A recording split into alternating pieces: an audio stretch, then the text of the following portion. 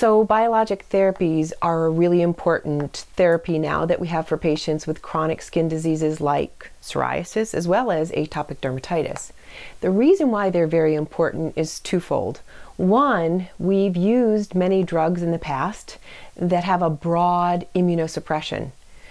Biologics give us the opportunity to treat psoriasis or atopic dermatitis by targeting the parts of the immune system that are responsible for those diseases.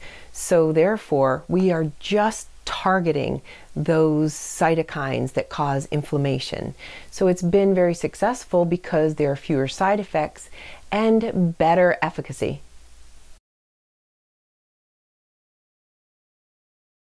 So over the past decade, the science and the technology has really advanced in the care of psoriasis patients as well as atopic dermatitis.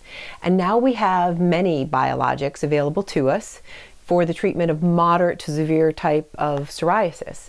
So we know that we can now expect complete clearance for patients, which a decade ago was unheard of.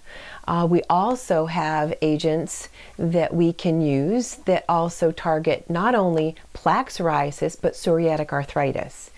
Our newest agents in atopic dermatitis have been the first time we've had a systemic treatment that was FDA approved for moderate to severe atopic dermatitis. And it's really changed the lives of our patients. And so it's exciting to see, and there are more to come. So biologics are new science and technology. And there's so many parts of our immune system, and there's so much of disease and understanding the pathogenesis to things like psoriasis and atopic dermatitis.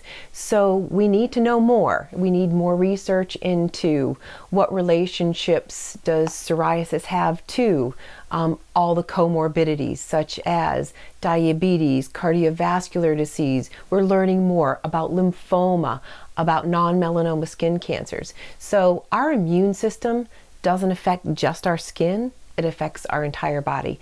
So there has to be a lot more research going forward for that. And we have many drugs that are being studied now, and so we'll likely see more be FDA approved for both psoriatic arthritis, plaque psoriasis, as well as atopic dermatitis.